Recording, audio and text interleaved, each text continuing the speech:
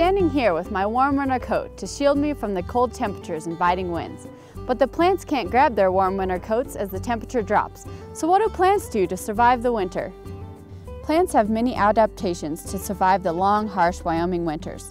Some plants survive by avoiding the winter altogether. Annuals sprout, grow, and produce seeds, completing their life cycle in one growing season. The mother plant dies and the seeds germinate the next year when the weather is favorable again. Other plants look like they have died, but the same plant will come back next year. These are called perennials. To avoid winter damage, the plant draws essential nutrients and energy from its leaves, branches, and stems and stores these in the roots. That is why plants lose their leaves in the fall. Evergreen trees cannot avoid the harsh winter temperatures, so they have adapted tolerance mechanisms.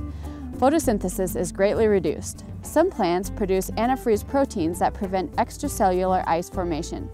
Other plants avoid freezing by moving water out of the cells, which concentrates the sugar and other compounds, lowers the freezing point, and acts as a natural antifreeze.